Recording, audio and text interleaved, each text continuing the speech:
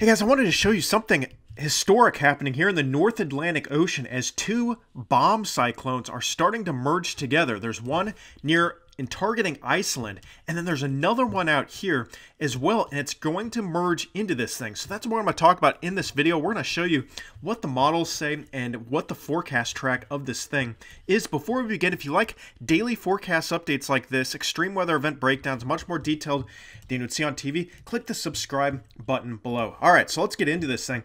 You can see this historic low pressure system up here. It's a top 5 storm in recorded history in the North Atlantic. The tail extends all the way down to Florida of the United States. And obviously the northern part is running into Greenland. But there's a second low out here. Let's go over to Windy TV and really look at this thing in more detail. So something fascinating is going to be happening here called the Fujiwhara Effect. These are when two different storms merge together. You see this low pressure system over here near Iceland. This is the dominant storm. This is the big one. There's still a very, very strong storm out here. But what's going to happen is this storm right here, the dominant one, is going to swallow this one up. This thing's going to rotate around it like a gear. And then this one's going to swallow it up, and they're going to be merging together. Now, we've already had down here in Ireland, you know, you're talking 30, 40-foot waves down in Ireland, obviously near the storm, 100-foot waves. And then obviously Norway is going to be getting a lot of rain with this thing. But how bad will this be? We'll track it forward here. Now watch this effect happen. You can see, we'll zoom in just a bit. You can see that low pressure system merging with the main one right here. And this thing really deepens. Would not be surprised to see it go down to the 915 millibar range, which would be a top 5 storm in recorded history in the North Atlantic. As we get towards Monday here, you can see it goes onshore to Norway. All right. Now, what I'm going to do is I'm going to show you later into the mid next week here in a second, because another one of these could occur, maybe not as strong, but another Fujiwhara effect. We'll play that one more time. You can see these two things merging together. There's the main low, and then there's a second one that's starting to kind of merging into it. I think that's when the storm will be the strongest near and south of Iceland, maybe 924 millibar. In terms of wind, let's look at that. I mean, the winds are that of a hurricane.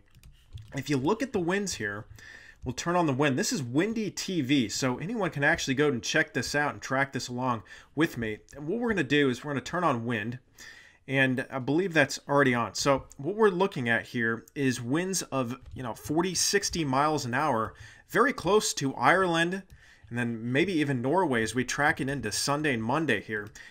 Just off the coast of Norway, we could be dealing with 40, 50, 60 mile an hour gusts. I mean, this thing, go back a little bit. A day or so ago, and you can see the wind speeds of this thing were much above 60 miles an hour. In fact, wind gusts, we'll turn those on, I believe wind gusts were darn near 100 miles an hour in some areas. So very, very windy. Now what we're going to do is we're going to go up to the jet stream. I'll show you what's kind of going on here with this thing. You can see this insanely powerful jet stream. Now, what I'm going to do is turn on the upper level heights, the geopotential heights. This is showing you your jet stream now. And here's the low in the upper levels, okay? The lows in the upper levels will vary just a bit. It's a little bit farther off to the northwest. But the low at the surface, the main show that's bringing all the wind, is going to kind of occur where this jet stream is stretching out. You can see how it's stretching out right here. Winds are flowing this way, and the winds are flowing this way.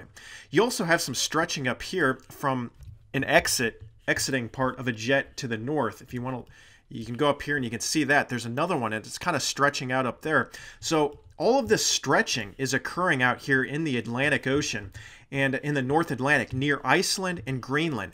What's essentially happening is the atmosphere in the upper levels is ripping the air apart in the upper levels. So the jet stream's ripping it apart, and air at the surface is filling in. Okay, so that's what's kind of happening.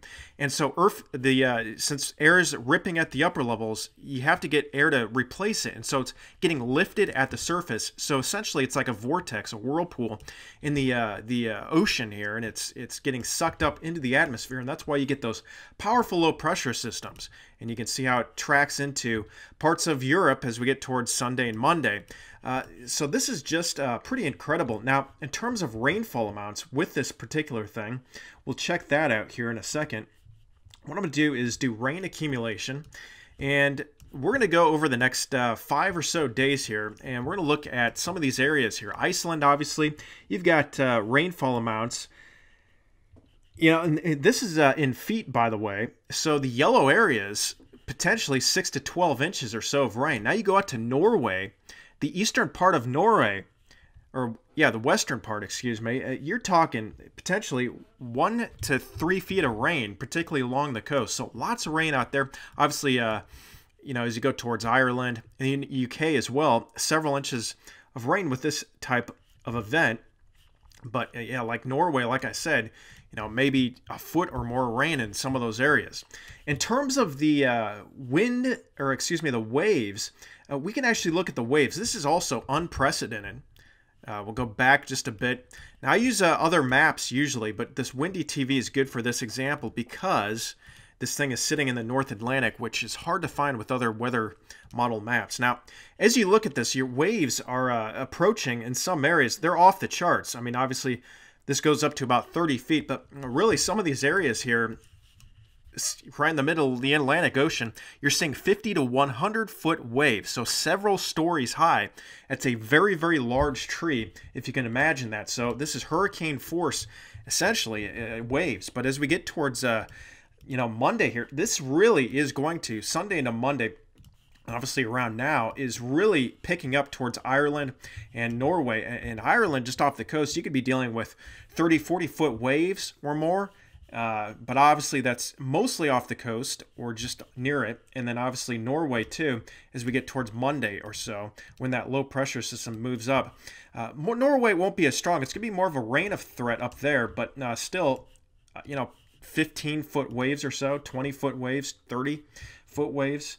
And then as we look at the rain and thunder on this thing, so this is going to be actually what it's looking like. Now we're going to go back a day or so, and you can see Friday into Saturday here, a day or so ago, you can see, let's zoom in, you can see those two low pressure systems, snow all on the backside of this thing, rain out ahead of it. So these are snow crystals, and then out ahead of it is your rain and precipitation. But you can see kind of everywhere where it's snowing. So even some snow up here in Iceland, there's been blizzard conditions, you know, 60-mile-an-hour winds, 70-mile-an-hour winds of snow.